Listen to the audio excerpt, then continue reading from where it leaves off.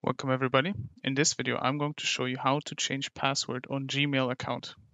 Now, the first step would be to go and open either your Gmail app on your phone or go to your browser and enter Gmail. Now, this works on both Android and iOS, so just follow the steps I'm taking.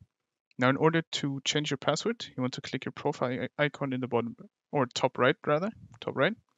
You then open up this menu and then you want to click manage your Google account at the top.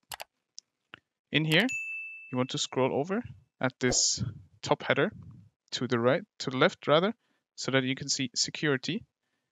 In here, you want to scroll up until you see signing into Google, and then there's password below it. As you can see here, you want to open that up. What you want to do now is enter your current password, click next, and you would then have the option to change your password. If you don't even know your password currently and you aren't in your account itself, you can click the forgot password and then use the recovery method either by getting a code sent to your recovery email or to your phone number via SMS. You will then get a code, enter the code, change your password, and you have successfully changed your password on Gmail. I hope this video could help you out. If it did, please leave a like. If you have any questions, leave them in the comments below and subscribe. I'll see you in the next one. Bye.